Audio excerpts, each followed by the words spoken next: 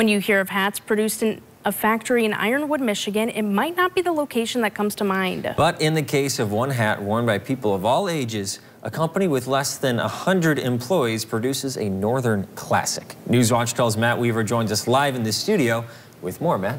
Well, that's right, Dan and Jessica. In 2001, when Bob Jacquart and his family bought Stormy Kromer factories, there were 16 different varieties of hats. Today, more than 1,400 different sizes and styles are produced and sold to customers across the U.S. thanks to a short list of hands. So many people think that you take a roll of fabric and throw it in some automated machine and out it pops a finished hat. And now I'm proud to show you all the wonderful human beings here in Ironwood that make the hats for us. Stormy Kromer chairman Bob Jacquart shows how the famed hat from the Upper Peninsula of Michigan is put together. Right now we're cutting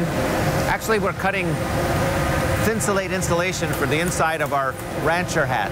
And so the process is a pattern gets put into the computer and this machine is actually cutting it out piece by piece. So after everything's cut, it's sent into the production line. But the first thing we do, of course, is we have to put our Stormy Kromer signature. I have it on my hat, and it's going to go on these hats. It takes just a little while for you to start figuring out what's happening there. You'll see it finish Stormy. And the cutting and embroidery are the two very automated processes that we have. However, you're about to see all the unautomated processes, the human beings making product by hand. So this is the process of manufacturing the crown of the hat, the most difficult part.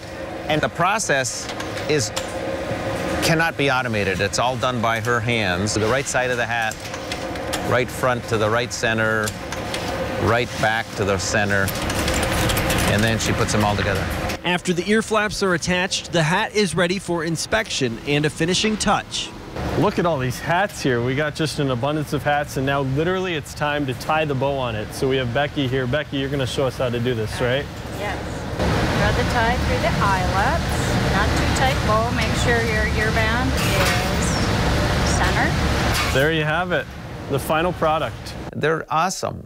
They work hard every day, and they put their skin in the game, and they make these wonderful products. In Ironwood, Matt Weaver, Newswatch 12.